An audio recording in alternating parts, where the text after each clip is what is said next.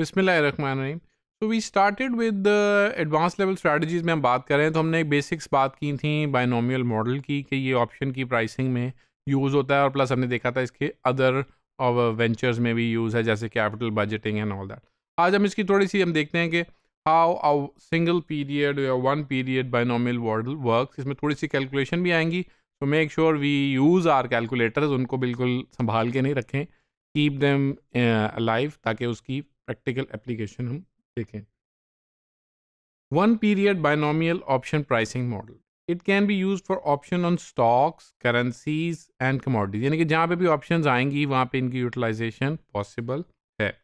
To construct a binomial model we need to know beginning asset value, size of the two possible change कि कितनी change हो सकती हैं, and the probabilities of each कि उसकी chances क्या हैं।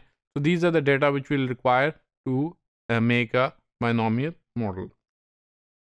Critical component of option pricing with the one period is the notion of construction कि ये बनता कैसे है।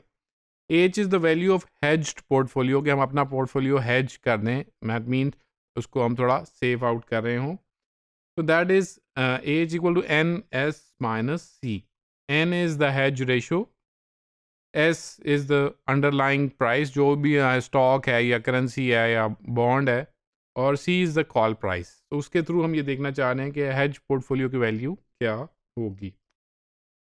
Hedge portfolio will be riskless in that there is a perfect balance between a long position in underlying and a short position in the call। तो हम एक ऐसा combination बनाना चाह रहे हैं कि हमें नुकसान ना हो कि अगर उसकी प्राइस नीचे आ रही है, तो हमारा ये एक कॉम्बिनेशन ऐसा बिल्डअप होता है। तो that is refer to as a hedge. तो the gain in one offset by loss in other, तो दोनों में आपस में जो है वो कॉरस्पॉन्डिंग इस तरह होता है कि अगर कहीं हमारी मार्केट गिर रही है तो वो हमें कॉल से फिर हमें बेनिफिट हो जाए। तो this is the combination of hedge theme।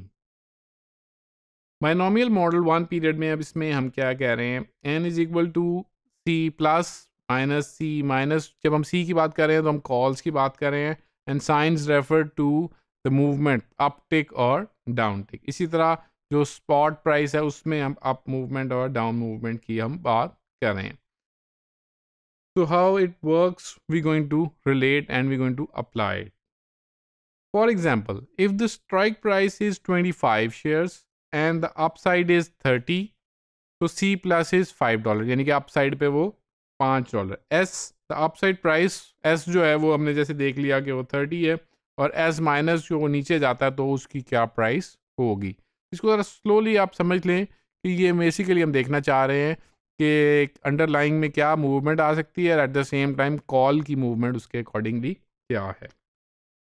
Upside and downside for the underlying must be converted to 1 plus the price move, यानी कि उसमें कितने movement है, we need to gauge that। U equal to S plus over divided by existing S, and D is S minus divided by the spot, यानी कि change level को हम देखना चाह रहे हैं कि वो कितना change है, और main S is the starting price या spot price जिसको आप कहते हैं। तो हम देख रहे हैं कि up की या down की दोनों की capturing कर रहे हैं। इलिस्ट्रेशन देख लें। Consider stock currently trading at 30, the size of possible price change and probability are given below. हमें उन्होंने डाटा दे दिया कि up the size of up move is 1.15, और जो डाउन की है that is 1 divide by up, that is 1 divide by 1.15, that is 0.87। Probability of going up is 0.7, और आपको प्रोबेबिलिटी का रूल पता है कि इट्स ऑलवेज सम टू 1। तो अप की अगर मूवमेंट 0.7 है तो that mean down is 0.285। So these are the probabilities which are given to us. Because the hedge portfolio is risk free, the rate return on hedge portfolio should be equal to risk free rate, कि at least हमें risk free rate लाजमी कमाना चाहिए, क्योंकि हमने hedge कर लिया, अपने आप को लॉक इन कर दिया, तो वो हमें रिस्क फ्री रिटर्न जो है वो लाजमी कमाना है। और ये जो वन पीरियड मॉडल की जिसकी हमने बात की है, हम इसको आगे एक्सटेंड करेंगे मल्टी पीरियड में भी, कि ये एक्सटेंड हो सकता है 2 पीरियड में, 3 पीरियड में, और उसकी आगे इम्प्लीकेशन और उसको ग्राफिकली भी हम यहाँ पे देख रहे होंगे। तो main M is to calculate the value of option. ठीक हो गया, थैंक यू।